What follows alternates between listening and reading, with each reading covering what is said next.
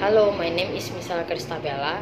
In this video, I want to talk about complex sentences. Complex sentences are sentences that usually contain multiple subject and predicates. Subject and predicates connected by a subordinator such as after, although, as if, because, before, if, and others. This sentence contains an independent clauses and dependent clauses.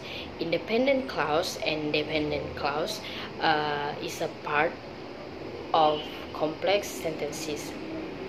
Okay, independent clause is a group of words that contain both a subject and a predicate.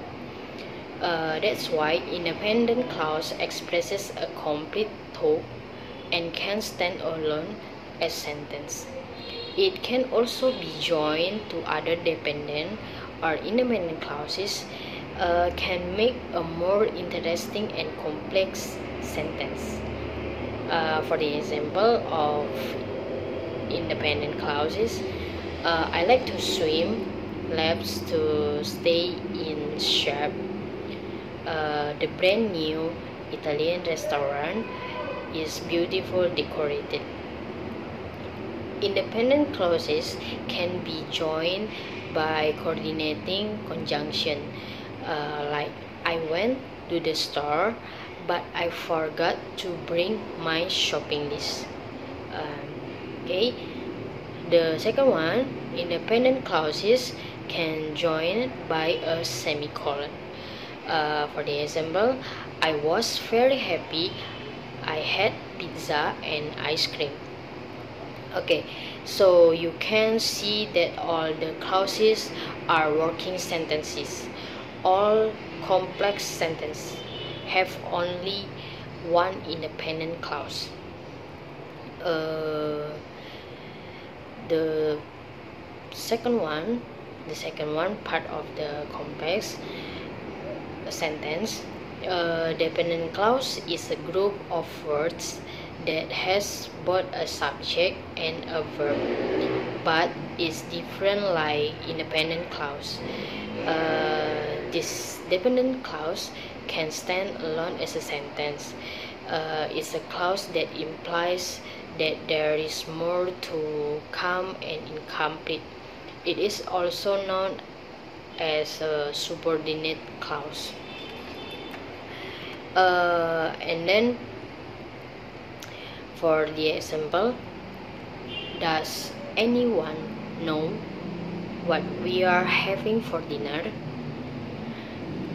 So you can see what we are having for dinner is an independent clause.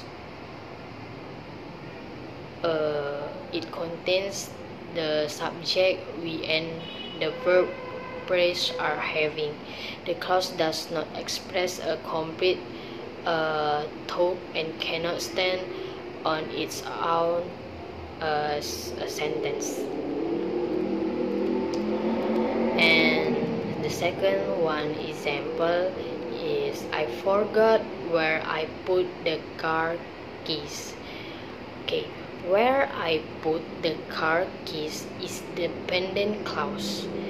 It contains the subject I and the verb put.